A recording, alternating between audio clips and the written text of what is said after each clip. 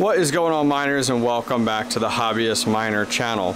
Well, today we're going to talk about the airflow of our 12 GPU rig. This is an Ethereum rig.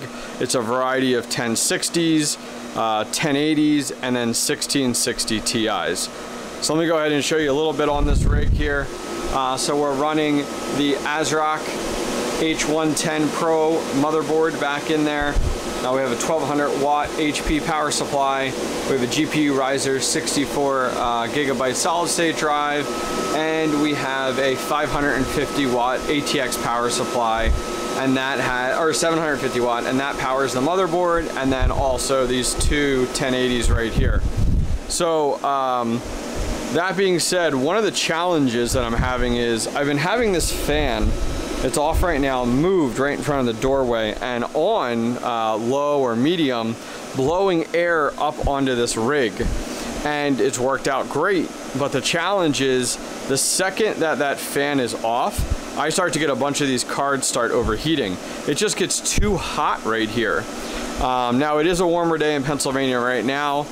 It's about mid 70s, and we are sucking in air from up there, and then also over there, sucking in air into this room. So without this fan on right now, you guys can see it's 96 right here. It's 97 right here. Oh, as I drop that, that's not good. And it's 108 right here, and 127 sitting right on. Now this is a rear facing the 1080 Founders Edition. And so the hot air just blows right out the back of that. But that being said, the temperatures aren't healthy for the card. If I go ahead and look over here at Hive OS, let me refresh this. You can see without that fan on, I got a 1080, that NVIDIA 1080 Founders Edition, 73. We look down here, we got a 75 and a 74 on another 1080, a PNY 1080, and then an EVGA 1060.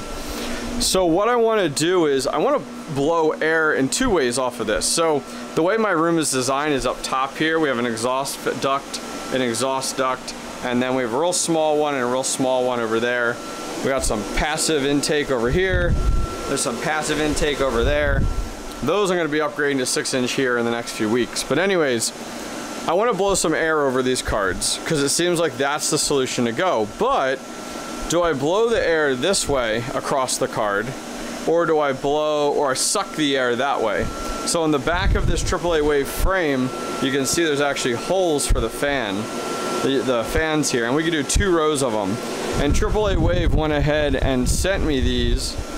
These are the Artic P12 120 millimeter fans. And let's see, CFM is 56.3. So I need to determine, do I blow the air this way, and then the air goes from the back of the rig forward, and then it kind of has suction upward? Or do I blow the air from the rear that way, kind of sucking the air away from the cards? I'm thinking I blow the air this way. So take the air and blow it this direction across the card. It comes to this area, and then you got these ducts to suck it upwards. Because if I suck the air this way, it's just going to pool back here and sit in the back of this rack. So let me go ahead, I'm going to shut this down, pull it out. We'll get it placed over here on our workbench table. I'm going to set up a tripod, and we'll go ahead and get these 12 fans installed. Okay, so I thought I'd give you guys a quick tour of the rig and what we have in it. So we have a Zotac 1080 amp, we have an NVIDIA Geforce GTX 1080 Founders Edition, a PNY 1080, an MSI Gaming X 1660 Ti, 1660 Ti, and 1660 Ti. Down below here, we have an Asus 1060, a Gigabyte 1060, and 1, 2, 3, 4 EVGA 1060 6 gig minis. So if you guys remember when we first built this, just the other week actually, I didn't do any cable management in the back of this thing. I'm trying to spin it around as I talk to you. So there's no cable management back here. It's just kind of thrown together. So what I'm gonna do first is I'm gonna clean this up with cable management with Velcro ties and zip ties to get this out of the way. And then what my thought is you see here, this frame's actually really nice. We have room for 1, 2, 3, 4, 5, 6, 7, 8 total fans right there. So we're gonna take 8 fans and we're gonna blow the air this way across all the cards and out of the rig. So anyways, let me go ahead and get that done and I'll check back in a moment.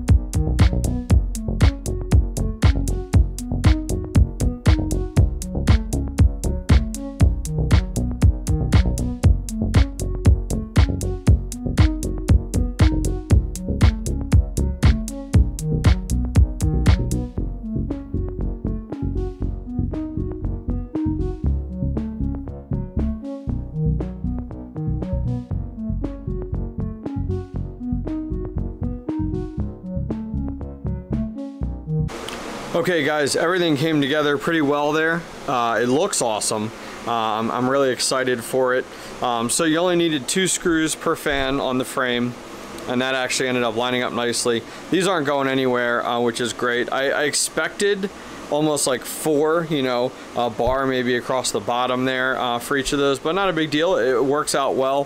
So now what we have is we have all these cables hanging down. So we have 1, 2, 3, 4, 5, 6, 7, 8. So the shorter ones of course are from the top and the longer ones are from the bottom, and these are 3-pin. So what I had, which I didn't get, I actually had to dig it up. I did have one of these fan splitters. This is a 6-to-1.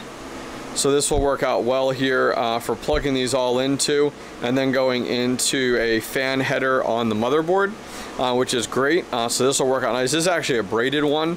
So I'll put a link down below if you guys are interested in this.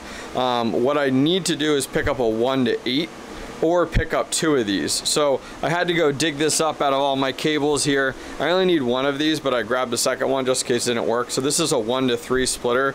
So I'm gonna have to split off of the 1-to-6 into one of these to handle a total of 8. I need 8 total for our fans here. So what I'm gonna do after today's video is actually order so that I can hook it up to my power supply. I have to check with my power supply. Sometimes the Molex cables that you have, the PCI to Molex, have a fan header, or they have a Molex to the fan 3 or 4-pin. I'd rather power them off of like the power supply directly entirely and not off the motherboard, but if I need to, that's fine. But I feel like 8 fans off of one motherboard port header is too much power. Somebody much more knowledgeable than me in the comments is going to tell me this, so please educate me, let me know. As I always say, I don't know everything, I'm learning just like you guys are. But what my thought is I need to come up with something more long-term after this video to run this on all the time. So give me a few minutes. I'm going to go ahead and get all of these wired up. It's going to be a nightmare to here and get everything plugged in. And then I also have to go ahead and look down and see like what cables are going to be banging, like pushing into the fans, and kind of velcro them back out of the way. I did a little bit of cable management, but I was like, screw it, I'm just going to wait until I get everything in place and then take a look. So now I have very minimal space to work with, but we'll figure it out as we go. So I'll check back in a moment. Okay, so I'm not gonna lie, my OCD is going a little crazy right now, but let's test it first before we go crazy with wiring. So we went ahead, yes, look at this, so many cables, and we put it all together. We're gonna tuck it to the right of the CPU fan right now. Right now, guys, yes, these are a little loose here. You have to remember this is a mining rig, but like you want it to look good too. But let's test it. Let's see what cables are running in. Let's make sure that all of our fans actually boot up and we don't have any issues here. So we're gonna go ahead, put some power into our power supply here. We're gonna turn it on, and now we just have to come over here to our power button. Check that out. Heck yeah! So now if I take a look down here, so it doesn't look like anything is pushing too crazy. I'm just watching, like, I just want to look. It looks like the fans have a nice, so they have a cover on them. Like this one here is not actually touching the fan. It's just touching like this cover piece in them is what we're looking for. So yeah, the fans are the right way. We're not feeling any air blowing at us, which is good. I am curious on how much power loss there is going from a chassis fan. I found a chassis fan right next to, so this is the Asus H110. So at the very end of this, between the CPU and there's actually a chassis fan like right down here. So I'm wondering how much power loss there is between a 1 to 8 setup, and how does that affect my CFM? You know, like, I think the box said, what did the box say? 56.3. So how much, you know, of that is actually 56.3 now, or is that like 40 or 46 now because of splitting that a bazillion different ways? All right, so now what we're gonna do is we're gonna go ahead, let me power this down. I'm gonna take this, put this right back in the exact same position.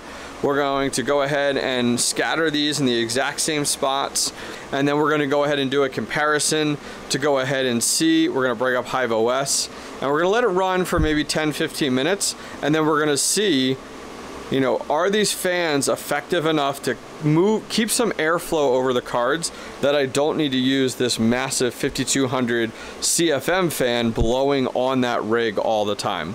So give me a few minutes, we'll get it in place, we'll run our test for 15 minutes, and then we'll come back. I did create a screenshot of Hive OS before, and then we'll compare it side by side after, and we'll see how we do. Okay guys, so it has been 1 hour since we've had this up mining. We thought that would be a good amount of time. Our fan, 5200 built hard fan. By the way, if you guys are looking for these, I'll put a link down below in the description, but it's off. So let's take a look here. So our ambient temperature in the room right now is 84. Okay, so my lovely little drawing here. Okay, so the room was 88 at our previous calculations, and this is our picture of our rack. Bottom right was 96, and the middle was 97. Top right, sitting on top of the Founders Edition 1080 was 127, and sitting on top of the 1660 was 108. So let's take a look here. So 96, we're now at 94. Okay, not really gonna be a big deal with the ambient temperature in the room dropping down about 4 degrees, so that's a wash. 97 in the middle, 100 right there. So not any better, it's actually gone up there in the middle. 108 in the top left, and 93, so that's a big win there, and 127 top right, and 109, so definitely a big difference on the top here versus on the bottom. Not seeing a huge difference here, but up top we're definitely seeing a big difference. Now that's what we're seeing with temperatures around the rig. Let's look at what the rig is reporting in Hive OS. So this was our before shot that we took. So a 1660 Ti up to, or let's see, I'm sorry, a 1080. This was the Founders Edition, was reporting 73 degrees. The Founders Edition is now reporting 63 degrees. Wow. Let's look at another problem child. 75 degrees was the 1080 PNY. Yep, 75. 1080 PNY, 63. Fantastic. Let's look here. EVGA 1060 was reporting 74 degrees. 1060 EVGA, 69 degrees. So we are seeing the most value actually at the cards at the top of the rack with these fans versus in the bottom. These around here aren't seeing as much of a difference, but up top here, definitely a huge difference. Anyways, guys, wanted to give a huge shout out to AAA Wave. They actually provided the frame for this entire video that we built previously.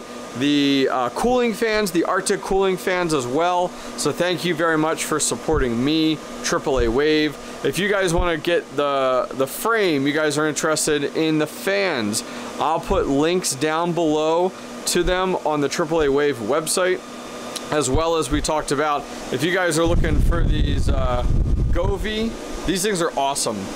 I'll put these down below as well. I'll put the fan splitters, the 1 to 6 or the 1 to 8. I'll put them down below as well. Everything that you guys saw today, I'll put down below just in case you guys want to go ahead and pick them up. Well, guys, that's it for today. Hopefully you guys did enjoy this video. Until next time, take care.